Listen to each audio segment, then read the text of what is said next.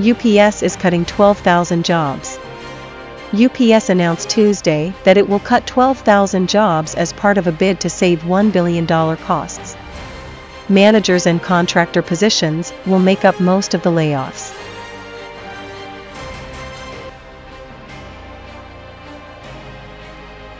News channel sparks outrage over sexist editing of female lawmaker's image. An Australian news channel has apologized after broadcasting an edited picture of a female lawmaker that enlarged her breasts and exposed her midriff. The digitally altered photograph of Victoria State lawmaker Georgie Purcell appeared in a 9 News evening bulletin Monday after she criticized the local government for rejecting a ban on duck hunting. "I endured a lot yesterday. But having my body and outfit photoshopped by a media outlet was not on my bingo card," Purcell posted on X Tuesday, alongside the original and altered photos. "Note the enlarged boobs and outfit to be made more revealing," she added. "Can't imagine this happening to a male MP."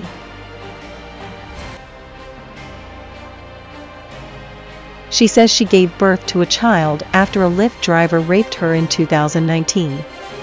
Now she's suing. A Florida woman sued Lyft earlier this month, alleging that she was raped by her Lyft driver in 2019 and that the assault resulted in the birth of her third child. The suit is the latest in a string of sexual assault allegations involving the company.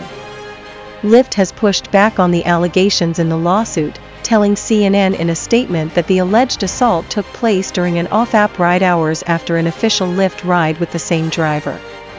The company also said it only became aware of the alleged incident years after it took place.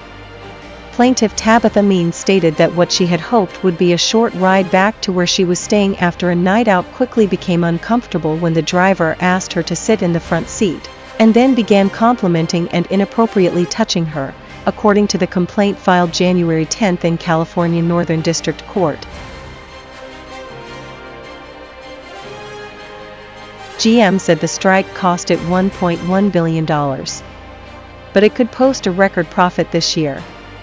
A 46-day strike took only a modest bite out of General Motors' earnings for 2023, and America's largest automaker said it expects profit to bounce back to near or above record levels this year regardless of the higher labor costs, forecasts of weaker car prices and other headwinds.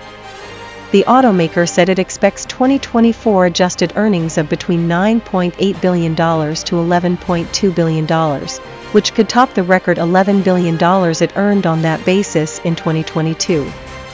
The company reported adjusted net income of $1.6 billion in the fourth quarter, or $1.24 a share. That's down 46% from a year earlier, partly due to the $1.1 billion cost of the strike, most of which came in the fourth quarter.